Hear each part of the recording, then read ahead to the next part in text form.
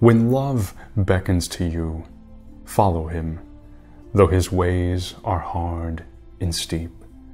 And when his wings enfold you, yield to him, though the sword hidden among his pinions may wound you. And when he speaks to you, believe in him, though his voice may shatter your dreams as the north wind lays waste the garden. Sadece Arap dünyasının değil, bütün dünya edebiyatının en tanınmış şairlerinden biri olan Halil Cibran, 6 Ocak 1883'te Lübnan'ın kuzeyindeki Mecra'yı kasabasında Maruni Katolik bir ailenin oğlu olarak doğdu. Babası Halil vergi memuru, annesi Kamile ise ev hanımıydı. Halil Cibran'ın ardından ailenin 2 kız evladı daha dünyaya geldi. Marianna ve Sultana. Önceki evliliğinden Kamile'nin bir de Butros adında bir oğlu vardı. Mütevazı şartlarda yaşayan ve ekonomik sıkıntı çeken aile, baba Halil'in alkol ve kumar alışkanlığı yüzünden kısa sürede ciddi bir gerilime sürüklendi. Yıllar böyle güçlükler içinde akarken, vergi toplamada usulsüzlük ve yolsuzluk iddiasıyla Halil'in geçirdiği bir soruşturma, ailenin bütün mallarına el konulmasıyla sonuçlandı. Zaten kötü olan durumları böylece tam bir felakete dönüştü. Nihayet 1895 yılında Halil 12 yaşındayken Kamile Cibran 4 çocuğunu alarak daha iyi ekonomik şartlarda yaşama umuduyla Amerika'ya göç etti. Baba Cibran ise eldeki bütün birikimini ailenin yolculuk masraflarına harcadığından çalışmaya devam edebilmek için Lübnan'da kaldı. Genç Halil, alkol ve kumara düşkünlüğü sebebiyle babasıyla arasındaki mesafeyi her zaman koruyacaktı. Annesi Kamile ise bilgisi ve şefkatiyle Halil Cibran'ın hayatındaki ana figürlerden biri olacaktı. Kamile Cibran ve çocukları Amerika'nın Boston kentine yerleştiler. Çocuklar için okul imkanları araştırılırken anne sokakta seyyar satıcılığa başladı. Halil Cibran'ın kız kardeşleri maddi sıkıntılar ve prosedürdeki zorluklar sebebiyle okullara kabul edilmezken kendisi Boston'a varışlarından tam 2 ay sonra bir okula kaydoldu.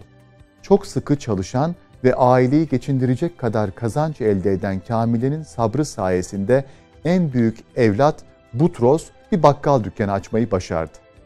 Kız kardeşleri Marianna ve Sultana da tezgahtar olarak abilerinin dükkanında işe başladılar. Ailesinin maddi sıkıntıları aşmasını fırsat bilen Halil Cibran kendisini okuluna ve kültürel ilgilerine verdi. Küçüklüğünden beri zaten resme ve heykele yeteneği vardı.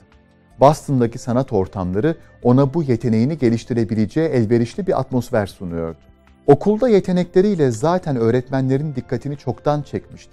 Çizimleri kitap kapaklarına basılmaya başlayan Cibran, Boston elitleri içinde hızla üne kavuşurken annesi Kamile, oğlunun eğitimini tamamlaması için Lübnan'a dönmesine karar verdi.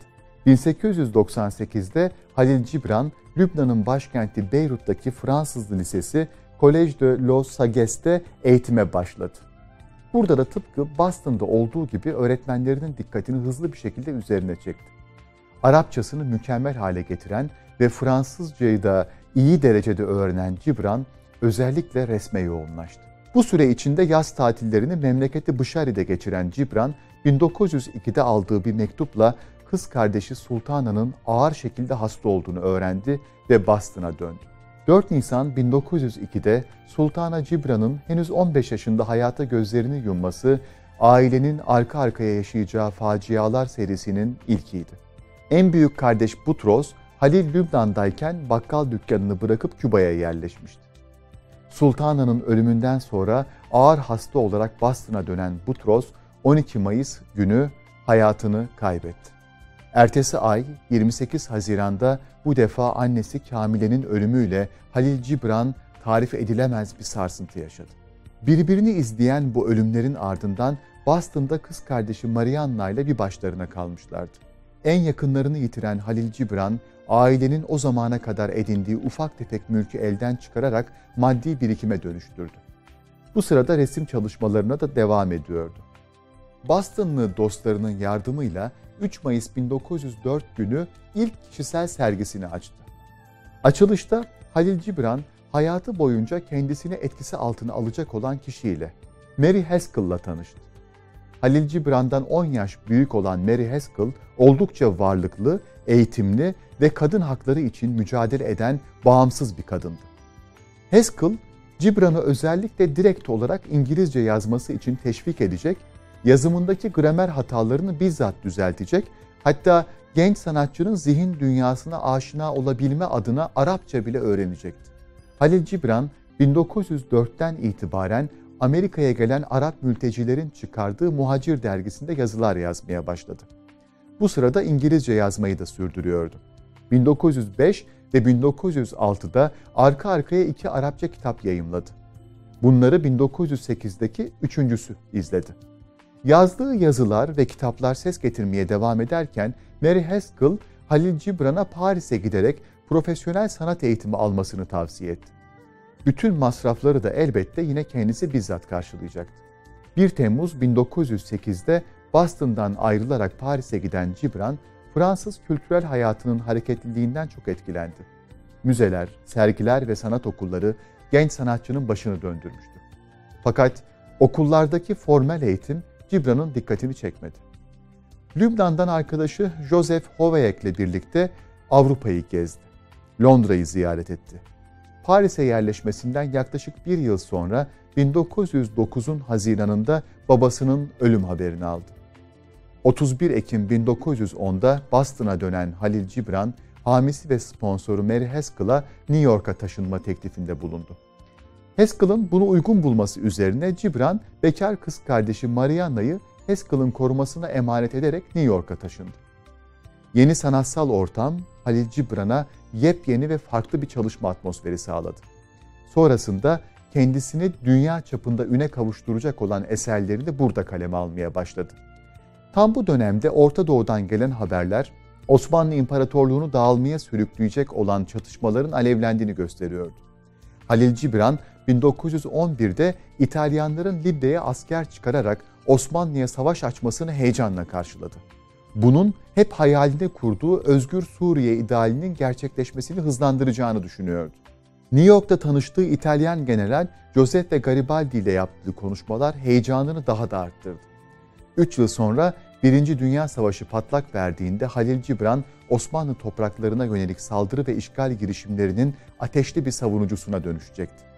1913'te ilk İngilizce kitabı The Madman üzerinde çalışmaya başlayan Cibran, Mary'nin yardımıyla kitabındaki gramer hatalarını tasih etti. 1914'te yeni bir Arapça kitap yayımladı ve nihayet onu dünya çapında üne kavuşturacak olan The Prophet, Türkçe adıyla Ermiş kitabını yazmak için kolları sıvadı. Kitabın tamamlanması tam 9 yıl sürecekti. Yazı hayatını Mary Haskell'ın cömert yardımlarıyla sürdüren Halil Cibran'ın yolu 1918'de bu defa sonradan bütün eserlerinin yayımcısı olacak Alfred Knopf'la kesişti. The Madman'i tamamladıktan sonra hiçbir yayın evine kabul ettiremeyen Cibran, taze bir yayıncı olan Knopf'a verdi. Knopf, daha önce İngilizce kitap yazmamış olan bir Arap'ın kitabını basmayı kabul ederek büyük bir risk almıştı. O sırada hayatının en karlı işlerinden birine imza attığını elbette bilmiyordu. The Madman yayımlandıktan sonra büyük bir başarı kazandı.